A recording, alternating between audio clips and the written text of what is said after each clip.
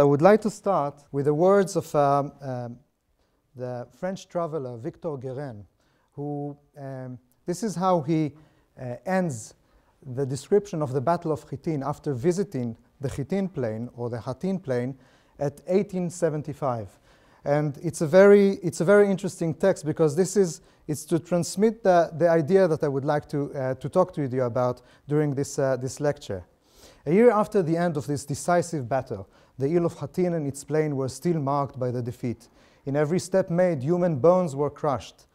Even today, after many hundreds of years, I was told by the people of Hattin, the village, that the blade of the plow often cut through human bones that originate, no doubt, in the terrible massacre that occurred on those plains, cursed in Christian memory.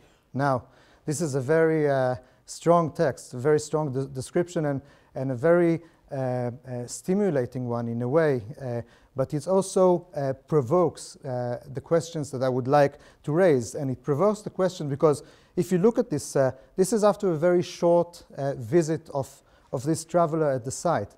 And it provokes questions which relate both to the memory of historical texts and also the archaeology. Is there any evidence for that battlefield, for that famous battlefield that I will give you a briefing in a moment? Don't worry, I won't keep you there. I know that some of you might have heard or maybe know quite a lot about the Battle of Hattin, but I will talk about this in a moment. What I would like to say now is that the memory of historical event, the people of Hattin, the people of the village of Hattin, are pointing their fingers on the bones which might relate to the people who fought that battle 750 years earlier. 750 years. Now, is this possible? Could there be archaeological remain who would survive on those fields for such long? On the other hand, you have the people of the village of Hattin who remember or who cherish the memory, the historical memory of that event. So you see that such an event, which is in the landscape, can be you can still find its signature in the memory, in the cultural memory of people around. Now, it's very interesting. I brought this photograph. It's one of the earliest photographs that were taken in Israel, in Palestine of that time. It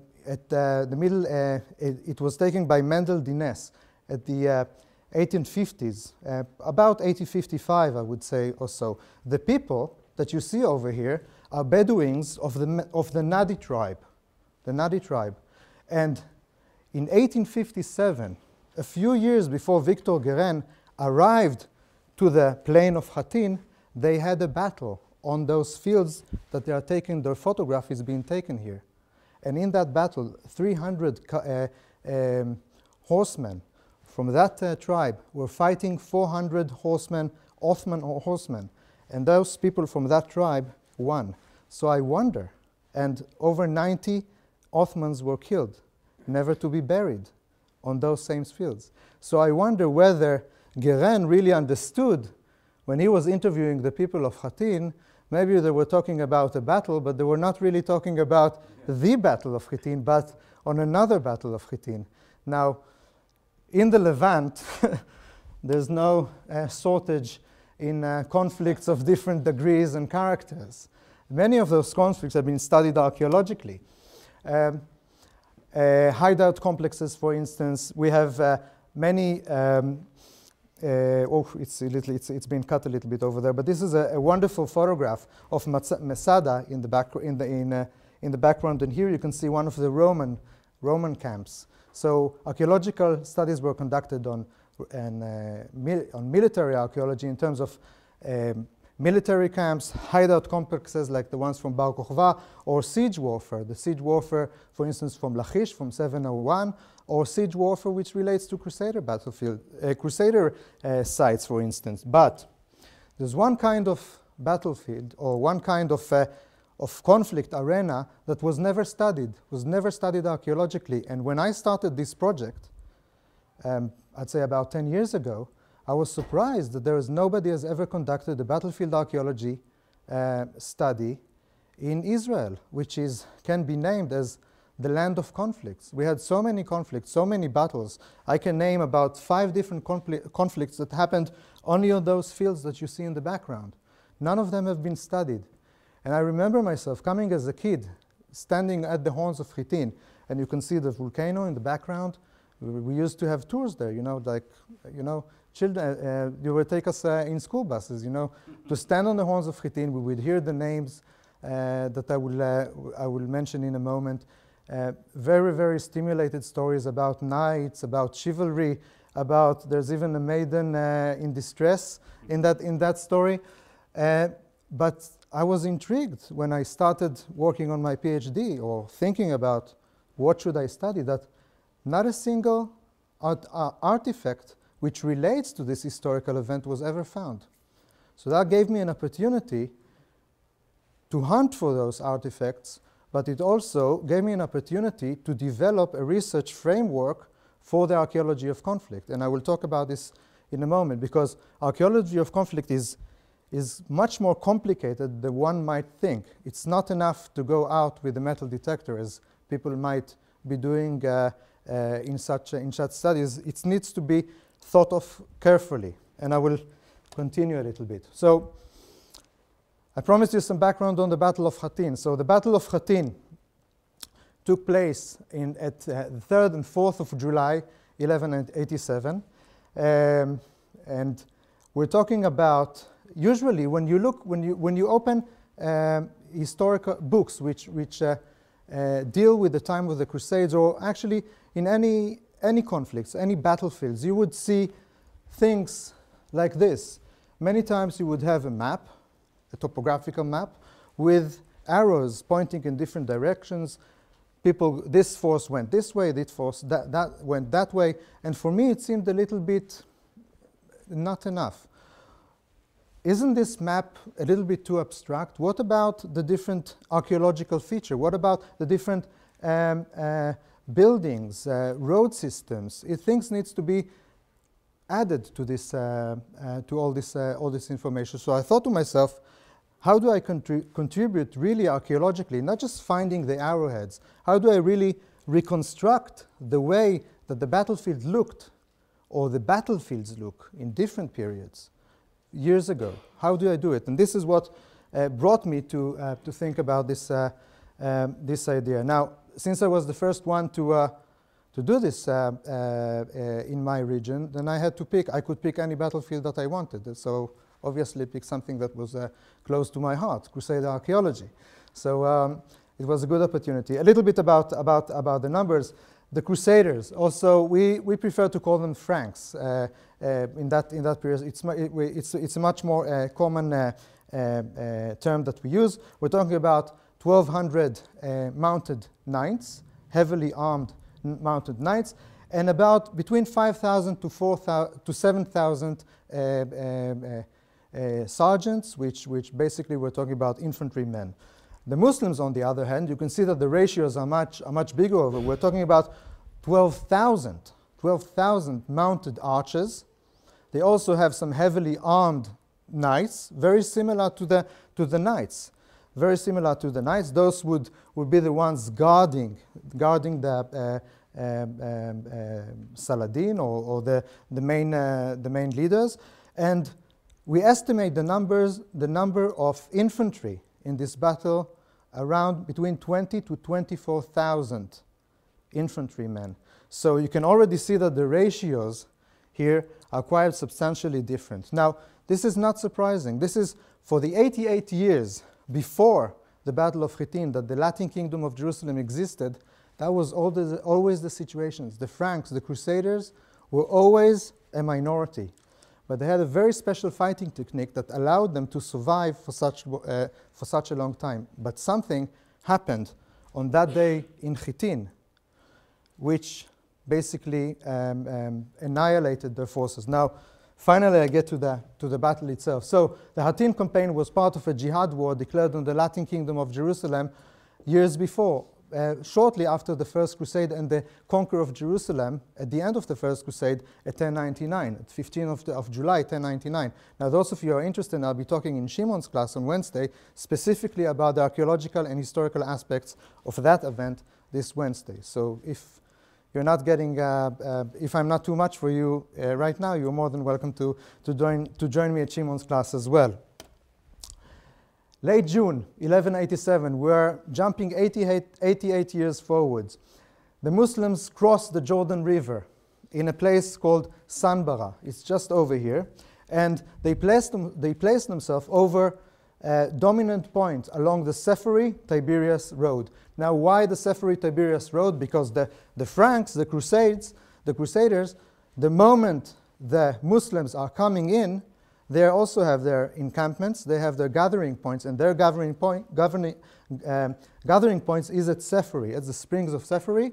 It's because there's meadows over there, which is very good for grazing. There's a lot of water. And this is a very good gathering point for them. So Saladin, the ruler of the Muslims, he takes his men and he positioned them along this road.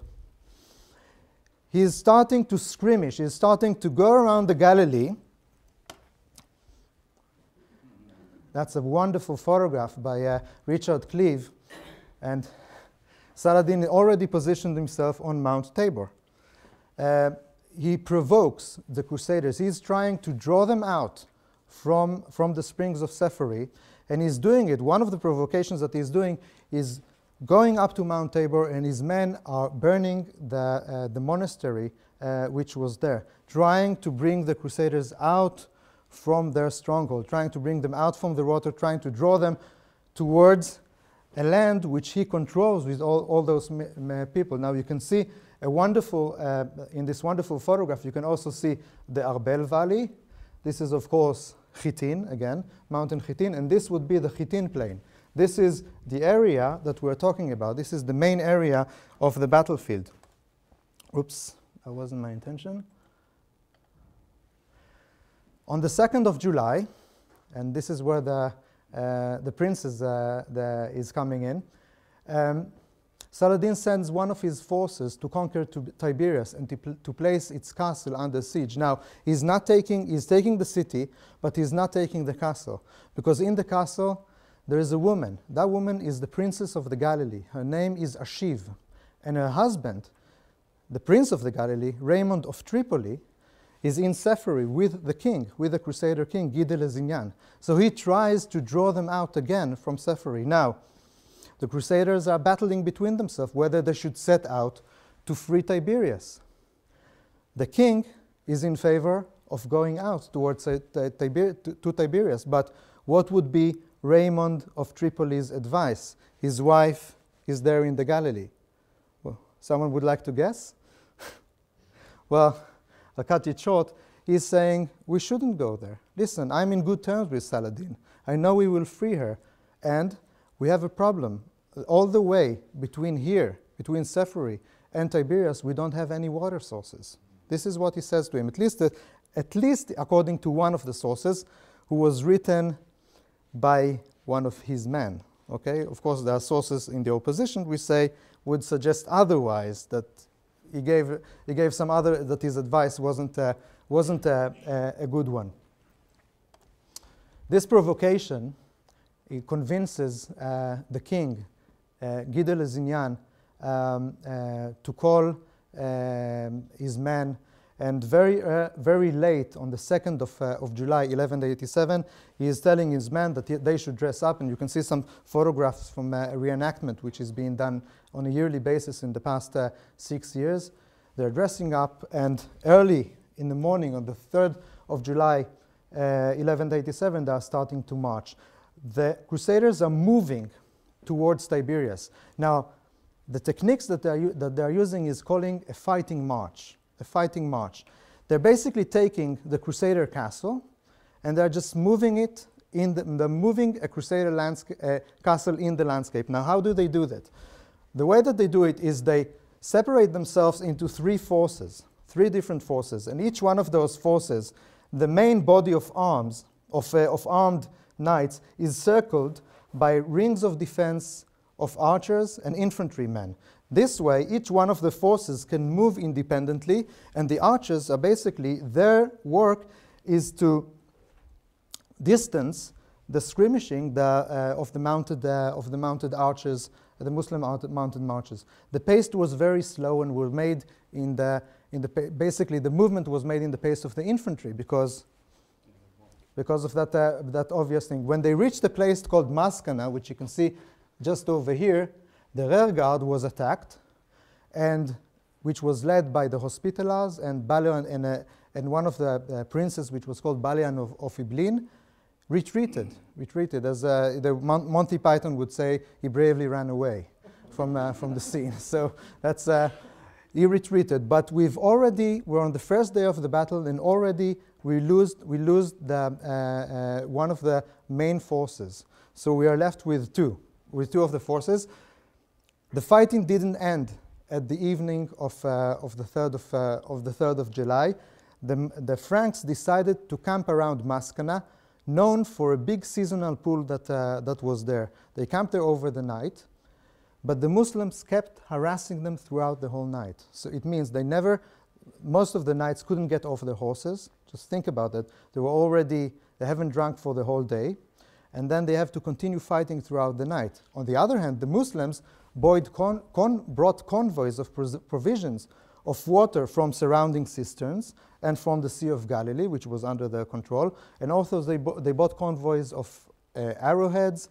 We're speaking about thousands of arrowheads that were brought over that night. So the fighting didn't stop. And the next morning, on the 4th of July, this is a little bit to give you the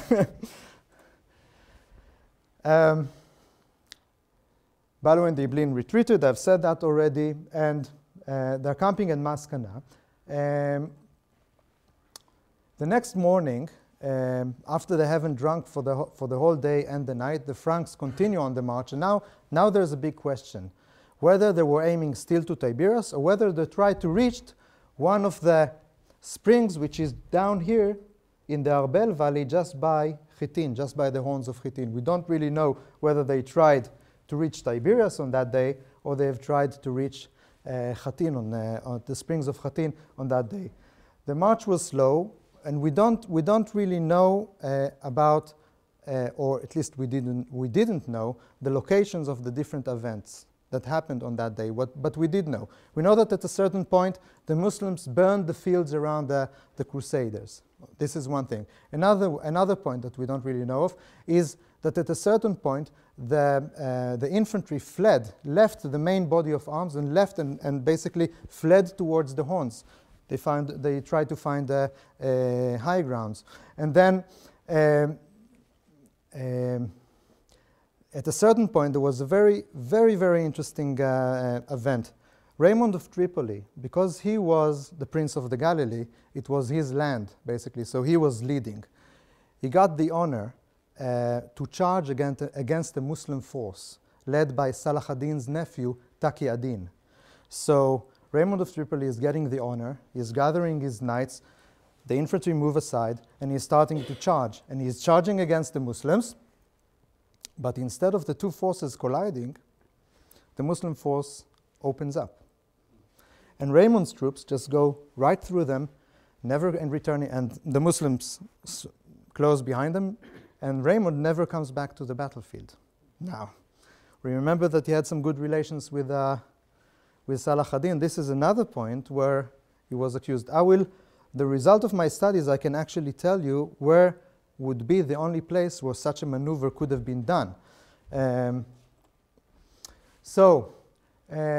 The Muslim victory is marked by the capture by the fall of the king's red tent, which was stationed just under the horns of Hattin, his imprisonment, the massacre of the Hospitaller and Templar knights, the beheading of Renaud de Châtillon. Renaud de Châtillon was the prince of Karak, and he was Saladin's worst enemy because he used to attack convoys on their way to Mecca. On one of those convoys was Saladin's sister, So it was a personal revenge that was done against this man. But the most catastrophic thing that happened of that day, and this is, if you remember, I go back to Guerin, the curse, this is why the Hattin plain is cursed in Christian memory, is the capture of the relic of the true cross. Now you can see over here, I've cut off from, this is a manuscript that you can find in Oxford. It's a 13th century manuscript which describes the capture of the true cross, the relic of the true cross. This is, by the way, Salah ad-Din. Here, he is the one taking the cross. For some reason, they gave him the guy who did the manuscript, Matthew Paris. He put a similar crown to the one that Richard the Lionheart would have, because he didn't really know how Salah ad-Din should have looked. But this is the most traumatic thing that happened on that day. The relic of the true cross came with the Crusaders to the battlefield as a trophy, as something that would help them win. You know, it's as if God Himself or Jesus Himself was present on that day with them. This is what it symbolized to them. And the capture of that relic was really traumatic. It was that traumatic that this is how Richard the Lionheart's troubadour, Amborage, the famous Amborage, describe the disaster. And I will call it, and I will try to do it in an ordinary fashion.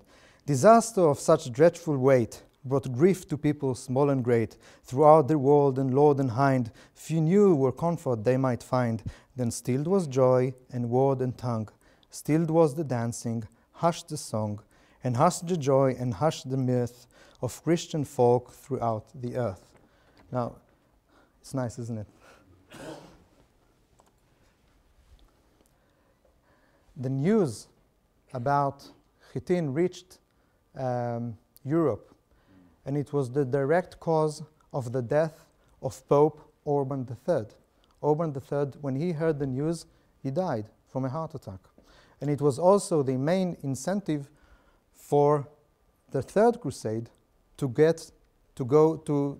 set out. And the Third Crusade was probably, after the First Crusade, was the biggest one. It was the known as the Crusade of the Three Big Kings. It was Richard the Lionheart was actually the smallest one, of the German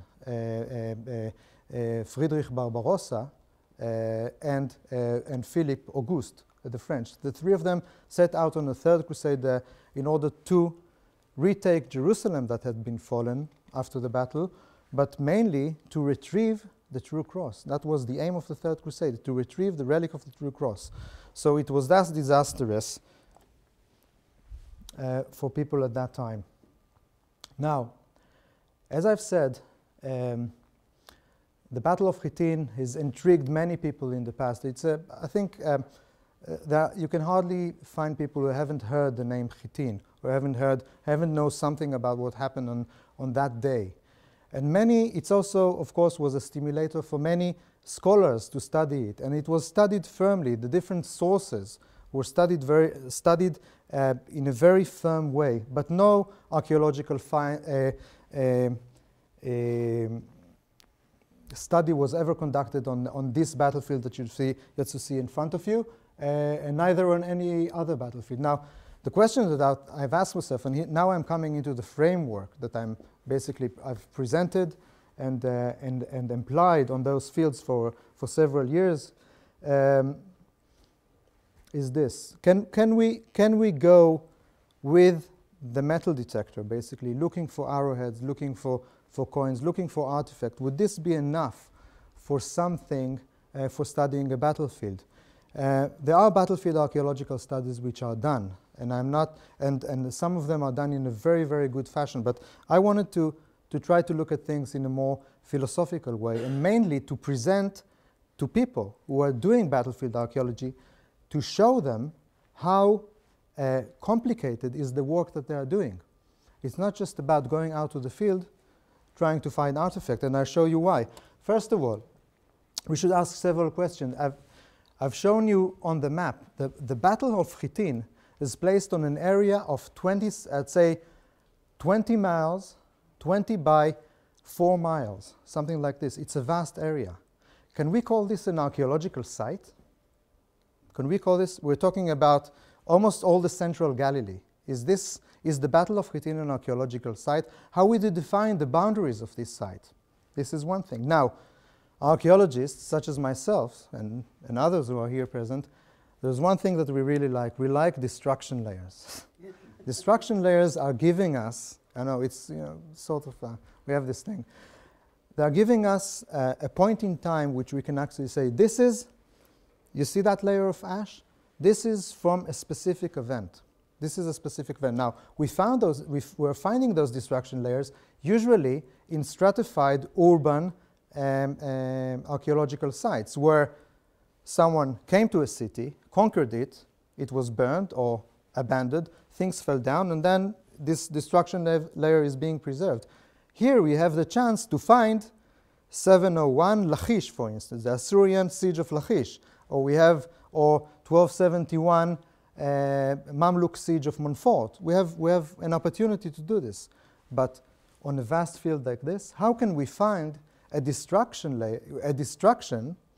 with no destruction layer? How can we make this this happen? How does one study archaeologically a siteler or dispersed site of such a size? But it's even more. I see archaeology as time thinking, as many archaeologists do. We usually deal with long duration, between the Crusaders and Ayyubids and the Mamluks. We're talking about sometimes hundreds of years. Sometimes we have even thousands of years between one period to another. How do we target the 4th of July, 1187 on such a siteless site? So my idea was, so the way we do it through battlefield archaeology, and and this is just one of the studies that was done, the Battle of Culloden in Scotland, and you can see Tony Pollard over here, and some of you might know Doug Scott, who studied the Battle of Little Bighorn, did an amazing work over there. And basically, he's the founder of battlefield archaeology. But still, structurally, we need to look at this as a big, we have here a bigger, I'd say, challenge than one would think. Oh, what happened? No. So, this is someone I really like, Collingwood. He was an archaeologist, an English archaeologist, who specialized on Roman Britain, but he was mainly a philosopher. And he said the next thing: history books begin and end, but the events they describe do not. History books begin and end, but the events they describe do not. And we can understand his words in two ways: archaeologically and in terms of a memory.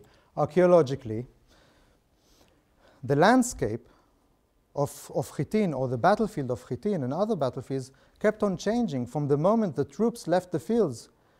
It's dynamic. You have animals coming in.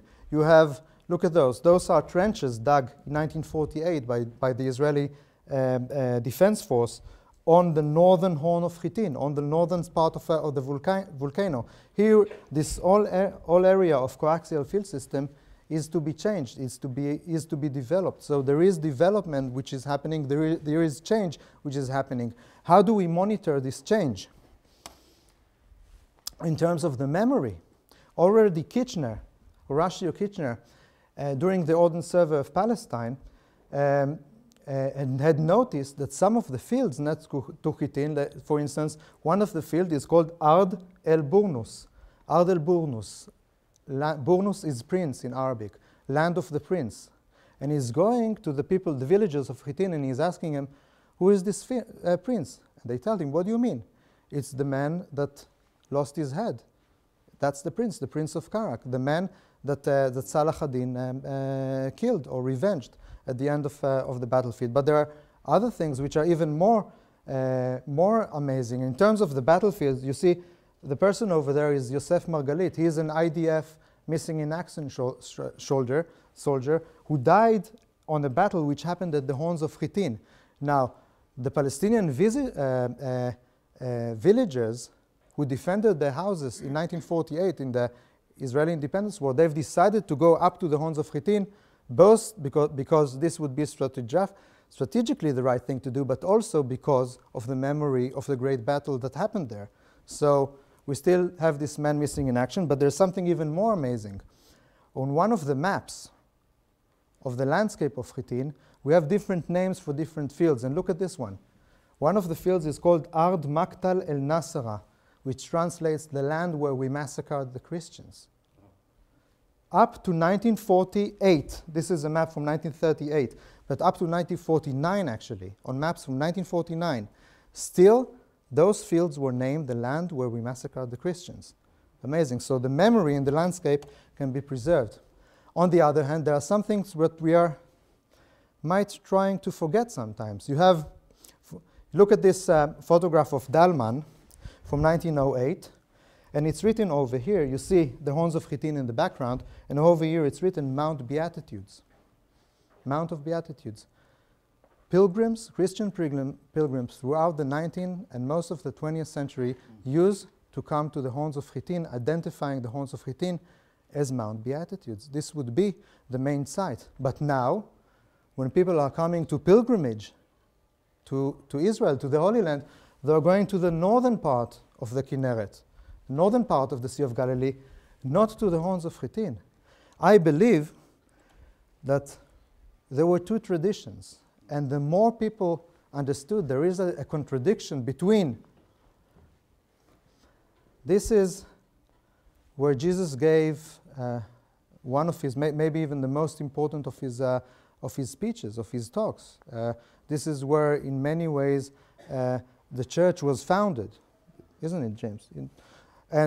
But also, this is the place where the most important relic, might be the most important relic, the relic of the tree cross, was lost. So I think there was a sort of a contradiction here that, at least in the early 20th century, people really couldn't really cope with. So the tradition which relates to the northern part of the Sea of Galilee became a little bit stronger.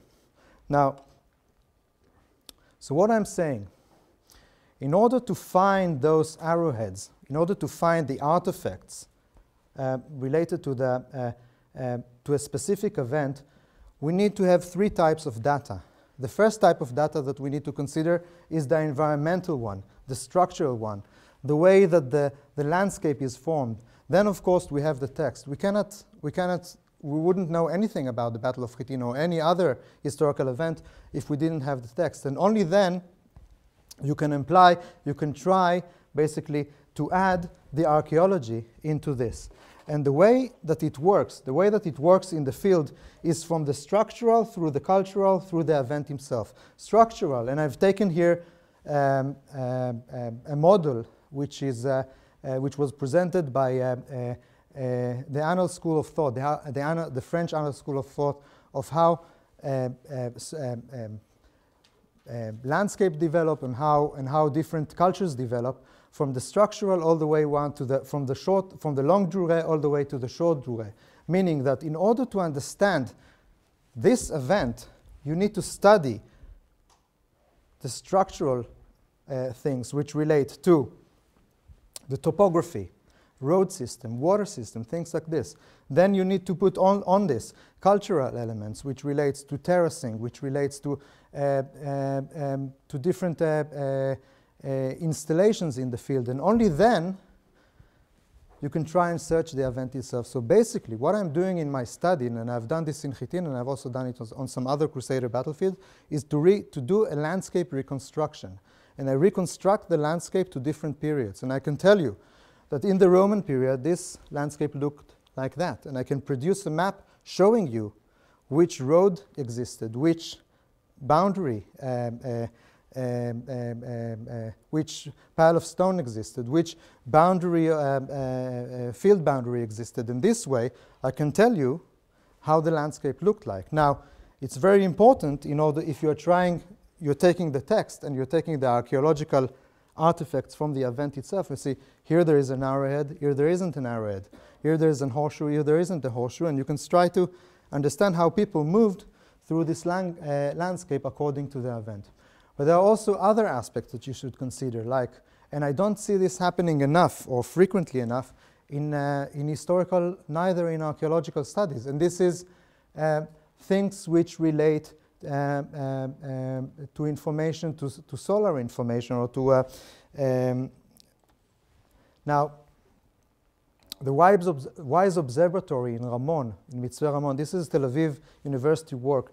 You can go into the internet, you pick a date and a time zone, anywhere in the world, you put the date that you want, and you get the exact information about, you can go 5,000 years backward, and you can go 5,000 years forward. Any date, they would give you when the sun was rising, when the sun was setting, when the moon was rising, at what capacity of light it was. And this is important information that you hardly find in any archaeological or even historical studies. Now, for instance, if I take the 3rd of July, you remember the Franks are now at Maskana. There is this night. They're camping over the night. The Muslims are bringing convoys and they keep attacking them. If I tell you that the sunset was at 6:50 p.m., but then the moon rised only 14 minutes after midnight, it means that there were quite a lot of hours of complete darkness. And when the moon was kind enough to shine, it was shining only in 28% capacity. So this would be an excellent night for maybe sneaking on someone, trying to hit someone from the dark. But it wouldn't be the best night for riding a horse, neither to bring convoys from the Sea of Galilee up towards the inner part of the Galilee. So we sort of have to look at the text now in a different way. Another aspect which is hardly considered is wind direction and velocity. Now, it's important for the carry of fire, of smoke, but it's also important for the distance of arrows, for instance. We did a little bit of experimental archaeology with this group of reenactors, and we've noticed that when you're shooting, the wind is very constant, and during those specific months of the year, if you take information from meteorological centers in the vicinity, you would know that the wind is always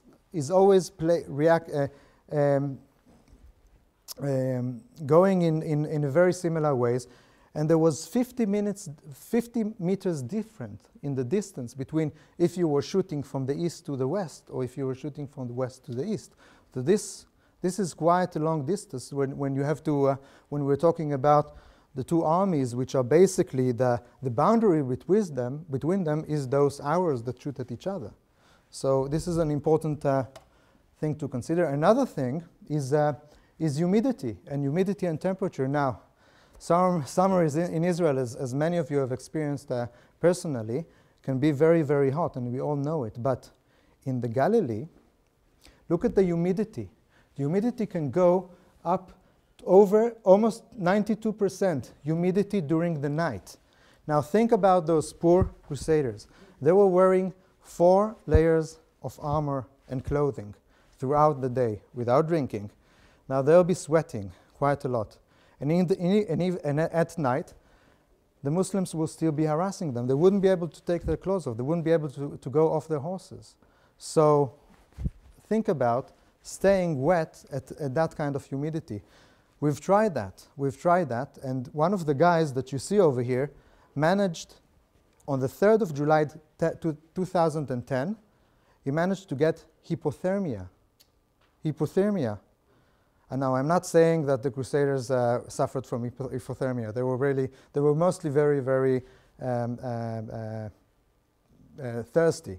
But this is an interesting mark that you should take into consideration. And staying wet with all that clothing throughout the night can really make you.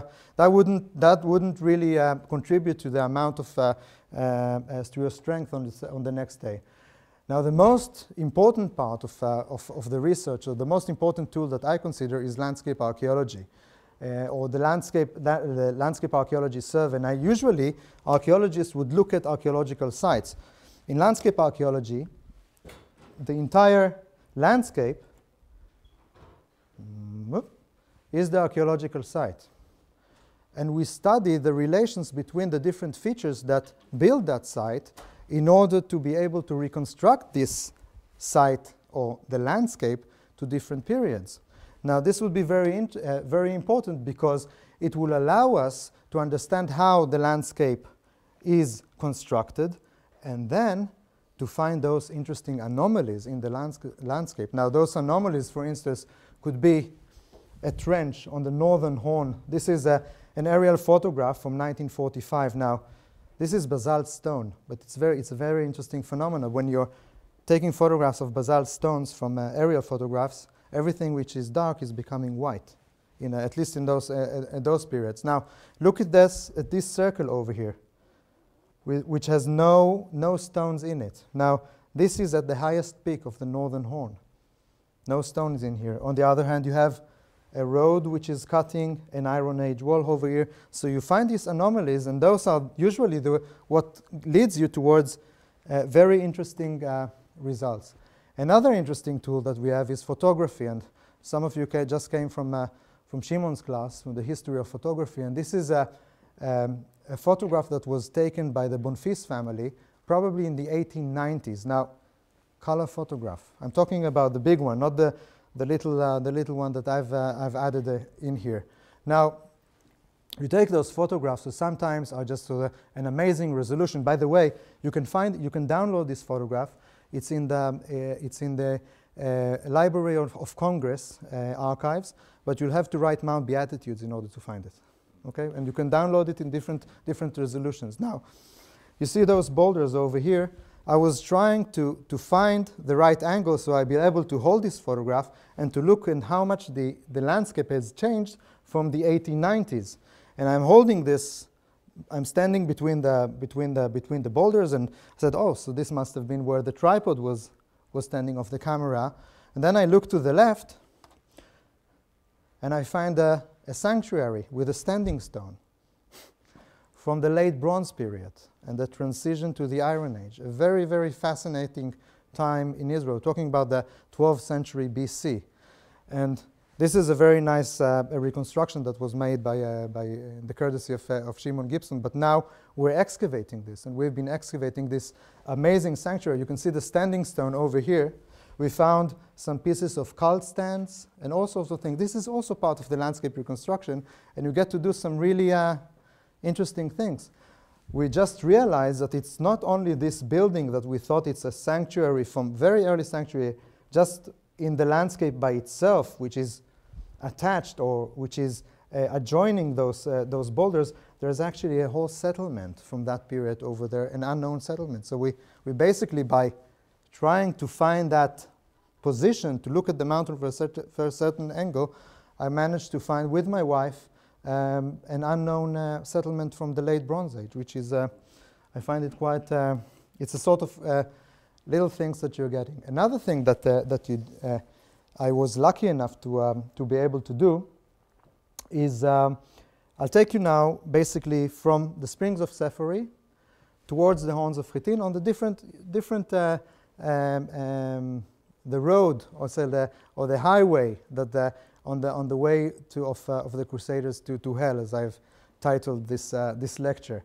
So this is an aerial photograph of the Spring of Sephori, and this road, Road 79, is connecting one of the main traffics, one of the main junctions in the Galilee to Nazareth. This is the road where you'll be driving to Nazareth. Now, they've decided to expand it a few years ago, so a huge Israel Antiquities project had taken place. We're talking about they've opened over 200 archaeological squares. We're talking about $20 million, about $5 million project in that area. Now, the guys you will see over here from the Israeli Antiquity Authority, there are two proto-historians. They're usually dealing with prehistoric or proto-historic sites, quite early things, but they have noticed that on the what we call the ground surface level started coming a lot of metal artifacts. Some of them they've recognized as Crusader because one of them has been to one of my lectures just a week before they started excavating. So this is the road and different fields, and this is the the areas that they sampled. So we've decided to do a survey along that road, and what we found is the first Crusader encampment. Now, archaeologically, Collingwood already excavated Roman camps in England, and of course Roman army camps were excavated in different parts of the world. But we're talking here about the first ever Crusader camp that was ever studied archaeologically. Now those camps, Crusader camps, are very different from what we know on other camps, and it's a very interesting model because for the first time you can take the text, and you can take a text like the things that the Templars wrote about in the Templar Code of Arms, how they should set their camps and evaluate it against the archaeological finds. Now, up to this point, we found almost 500 artifacts. I think it's 476 artifacts which we can date to the time of the Crusades. Arrowheads, some of them are here, by the way. Later, you guys, anyone who's interested, this will be opened and you guys can have a look. Crusader coin of Baldwin III, horseshoes, and mostly we found quite a lot of horseshoe nails. Now, this type of horseshoe nail is a type of horseshoe nails which came from France. You can find it in southern England and northern France. It's not a local one. It's called, by the way, it has a very nice name. It's called a violin key. You see, because of its shape, a violin key horseshoe nail. Now, look at the distribution of those finds. Those are specific horseshoe nails that were found at this location. And it makes you think, what was the main occupation of the Crusaders when they were camping at the Springs of Sephary? What were they engaged on? And I think what was they engaged on is mainly getting ready for the battle. And one of the things, they've gathered from all around the country, from around the kingdom. It's a long ride. You want to go to battle with your horse fresh, so you feed him, you give him water, but you also change the horseshoe nails. You don't want to have a flat horse when you're setting to. So it's almost like you can imagine where the horse was shoed. Now the different artifacts. It's interesting. Some areas you have this kind of horseshoe nails. Some areas you have different other kinds of horseshoe nails. Some areas you can find things which relate more to aristocracy. I brought a couple of buckles which are gilded. It's bronze, but they are all gilded. Now it has to belong to aristocracy and not to one of the fighting orders, of the military orders, such as the Hospitaller and the Templars, because those were not allowed to put gold over their clothing. So we can almost see in the artifact distribution the different groups that I was talking about, which means that already when they were in camp, before they went out towards Tiberias or any other location that they needed to go to, they were already set in different groups. So this model that we found in Sephary, I'm now implying it also in other Crusader camps, which relate to the Third Crusade and to the march that Richard the Lionheart did from Akko towards Jaffa and from Jaffa towards Jerusalem. So it's very interesting. He would always camp next to water sources. They would walk for a day and then camp for at least one night next to water sources, probably, just as in this case, along the riverbed. So it's a very, very interesting. Another thing that we found is a few skeletons with some of the artifacts that you see here around them. And this is probably a Crusader because you see how the arms are. Unfortunately, the tractor who excavated this was done after almost when the Israeli Antiquity Authority finished their work, crushed the skulls. But you can see the hands like this. This is very similar to other Crusader cemeteries that we find, and it might relate to another battle that happened 2 months before the Battle of Hattin. It's called the Battle of Cresson. We knew that it was on a spring on the way to Nazareth. We didn't know which one of the springs, and we can say that this is actually the Battle of Cresson actually happened at the Springs of Sephary. Artifact distribution analysis can show us the movement of troops in the landscape, because they were fighting and marching. and the Muslims were constantly shooting at them. And we can almost follow. This is the horns of Hattin is here. You can see this is the volcano. This is the plain of Hattin, and over here runs the watershed. You can almost see where they've crossed the watershed. You can see where they've moved. You can see where everything ended. Okay, so crossing the watershed. This is today a kibbutz which is nearby, and this is a school which is called Hodayot, Lavi and Hodayot. They probably crossed through here. We know that the Muslims were also positioned close by because of the text. And what do we find there?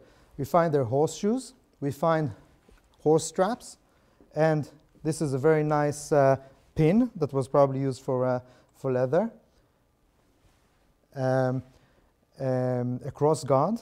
I'll show this again. We haven't found the whole sword, of course. You don't find complete swords. But you do find things that broke off, like this, and this very, very interesting buckle, or maybe part of a sword's scabbard. Now, if you look at this combination, this is almost like finding text. Why? Because you have a buckle here, or something else, but on it you can see a coat of arms, and a coat of arms is almost like someone's signature. Now, whose signature is that? What I see here, some of you might see different things, is a crown, a shield, could also be a heart, but a shield, and an upside-down fleur-de-lis. Now, where do we find this combination of a crown, a shield, and an upside-down fleur-de-lis? We find it on the coins of Raymond of Tripoli's family. Remember, he was leading the forces. He was leading his men through the Galilee. And it's very interesting to see, this is a scabbard of a dagger that was found in Tiberias.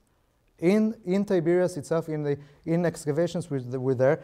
And you can see it very vaguely, but there is an upside-down fleur-de-lis, a shield, and here another fleur-de-lis. So, but what you can see here on the coins of Tripoli, you can see the shield, you can see the sort of a crown, and then the fleur-de-lis coming on the side. Now, you don't find it in any other families, Crusader coins. So we might have this belonged to one of the people who were part of that group that was led by Raymond of Tripoli. Now, different kind of conflicts. In different kind of conflicts, you find different kind of archaeological imprint. For instance, if we would be fighting ballistically, we would shooting arrows at each other, usually you won't find, what you would find is the arrowheads, but people who were hit and animals who were hit were taken away to the field. But if you were talking about hand-to-hand combat, then you have pieces of cloth which are falling off, pieces of armor which are broken, pieces of weapons which are broken, and it seems like what happened when they've crossed the watershed is that there was a hand-to-hand combat over there. So we're talking about the troops which were led by Raymond of Tripoli were having a hard time crossing the watershed. So this could be a little word in his favor. Another possibility is that this is simply completely something else, and they were exhausted. The Crusaders were exhausted, and they just stripped off their clothes. So what we're finding is remains from that event over there. Now I'll go a little bit further. I got 10 more minutes or so. Okay.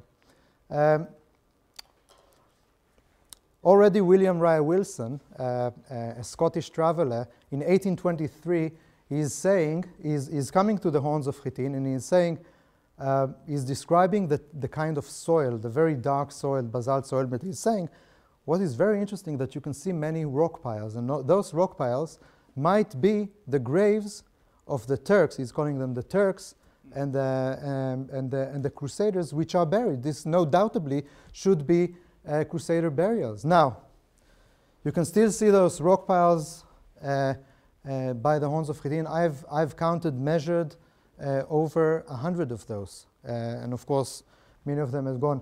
One of them was particularly interesting because just next to it, I found a coin, which you can see over here, before it was clean and after it was clean. I'm actually kind of sad that I've actually cleaned it. It was much more nicer when it was green. This is a coin of Yusuf Salahuddin.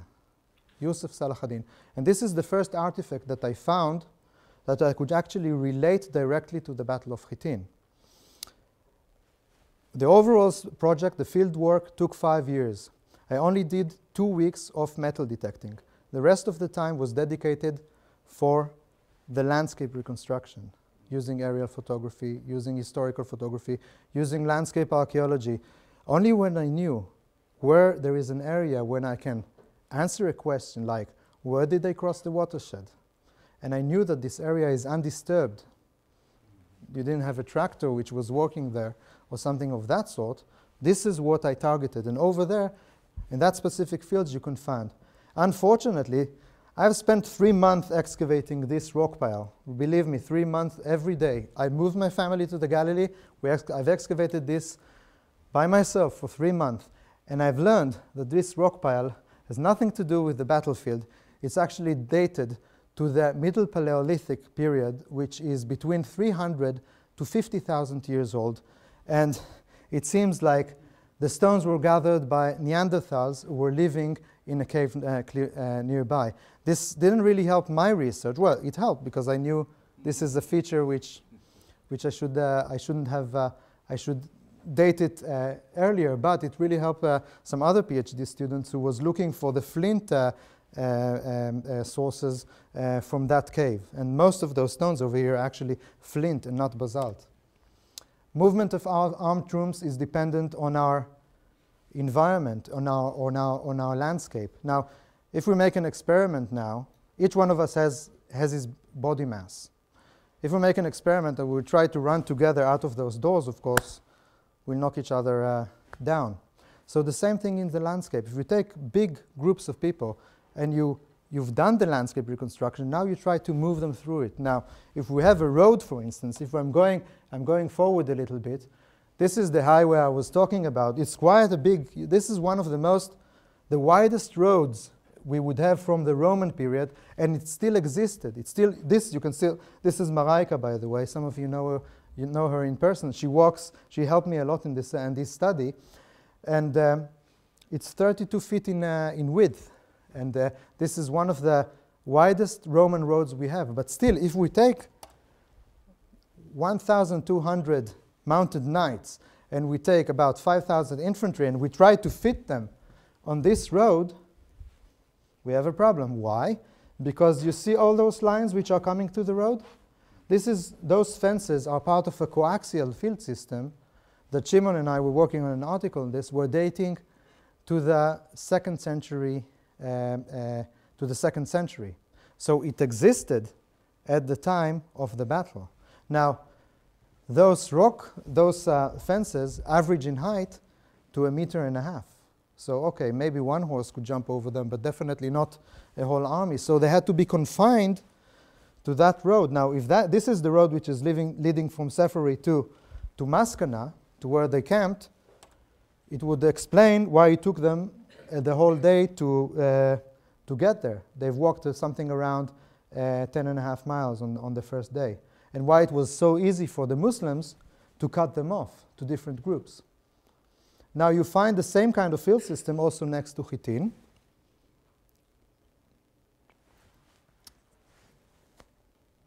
Can I have a few more minutes, or it's fine? Or? People are going to have to leave. Okay. I won't be offended. So I'm really sorry about this, but you will find this very similar field system next to Hattin. Actually, the only way to cross from the south of the Horns of Hattin, this extensive field system is on this road, which is only 4.5 meters wide. Now, if up to this point, the Crusaders could walk in any formation they wanted, once they have reached this junction over here, crossing this coaxial system, they would have to go in a single line, which would be a perfect place, again, to push them towards the horns. Now, aerial photography, we can monitor the different differences, and I will just show you. This is the Horn of Hattin itself, and the Horns of Hattin, it's a volcano. This is the northern crater of the volcano. This is the central part of the volcano. This is the southern horn. It's actually encircled with an Iron Age wall, and a wall which is from the 8th century BC. Now, remember I told you that we didn't know exactly when the main body of armed knights were abandoned by the infantry. If we look at aerial photography and even visual photography, we can see that where today you have the entrance into the main crater, it was actually blocked. You see, this is a photograph by Garstang, taken in 1932, if I remember right. You can see that the wall was still complete, which means, and you don't find any horseshoe nails or horseshoes on the horns themselves. It means that they couldn't really find refuge between the two inside the volcano. So only the infantry could climb to the volcano, and the heavily armed knights were actually gathered at this basin below the mountain, and this is where this happened. And this is my concluding slide. So I'll just explain it to you. Salah ad-Din, because of this field system over here, and those walls would protect him, could be only an arrow shot away from the main scene of the battlefield, which occurred here. Now, this is the horns of Hattin. This is the volcano. There is a wall here. Horses could not go up. Infantry could. Here you have the field system, which is almost working like a net. You know, maybe some people will be able to go through it, but it actually blocks. Over here, I haven't told you, but there are very, very steep slopes, almost like cliffs-like. We have 19th century explorers who had to shoot the horses after they broke their legs trying to go down those slopes. So the whole landscape played to the hand of Salah ad-Din. Now, I don't know whether he planned it or not, but basically what happened, it's like a trap. The landscape is a trap. They went into the trap. He shifted them off the main road to Tiberias through that point where I showed you where the kibbutz is today, towards the Lubia plain. They were trapped. And then all he had to do, start fire. Now, the wind direction, I can tell you exactly, he could only lit the fire the moment that they have passed him. Why? Because the wind always blows in summer from west to the east. If he would start the fire at any earlier point, he would put himself into the fire or even cover himself in smoke, which would be perfect for the Crusaders.